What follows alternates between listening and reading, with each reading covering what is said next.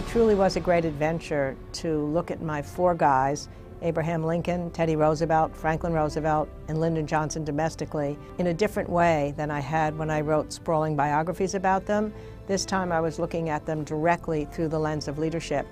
And I felt like I learned new things about them, that I was almost meeting them anew. I hadn't really thought before about when they first recognized themselves as leaders, understanding where their ambition had come from,